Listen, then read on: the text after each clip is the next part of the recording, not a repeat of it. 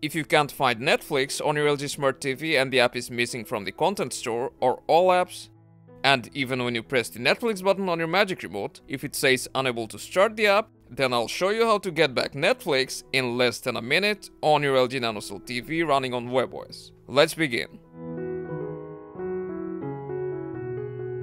The only thing that you need to do to get Netflix on your LG TV is change your service location. It's that simple. To do that, we need to open up settings. You can easily do it by pressing the settings button you see here on your Magic Remote.